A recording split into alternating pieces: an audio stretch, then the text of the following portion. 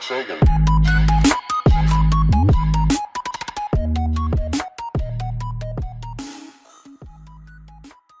Yo, what's going on guys, and welcome back to my channel for another Grand Theft Auto 5 online video. In today's video guys, I will be showing you how to obtain invisible hands after the patch of 1.39.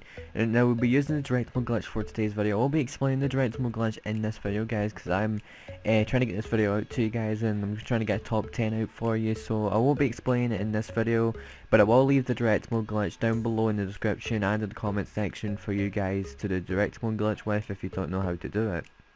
As always guys, make sure you drop a like on this video and subscribe if you are new to the channel so you don't miss an upload from me in the future such as this.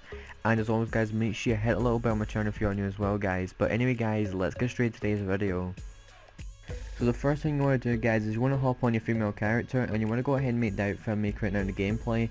Now the only outfit that I know of that like makes the invisible hands and everything like that is with the biker top and everything like that guys. So you might have to get the biker top, and it's basically the leather jacket that I'm wearing right now in the gameplay. I just showed you the name of it. I think it's the black JC1 leather jacket. I'm not really too sure guys, and the pants and everything that I've got now is deadline pants, and I've got like black shoes. So you can like change the helmet and everything like that guys if you do like this outfit and you want to keep it.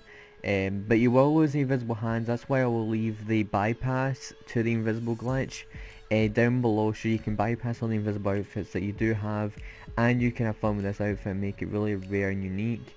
But as I did say, I won't be explaining the direct mode glitch in this video. I will have it down below in the description and in the comment section for you guys to do it, just in case you forget and everything like that guys. But when you have made the outfit, just go ahead and save it and then go ahead and do the direct mode glitch. And then when you have done the direct mode glitch, what you should notice is you will have this outfit right here, which should have like the invisible hands with all the Sprunk logos and everything like that guys.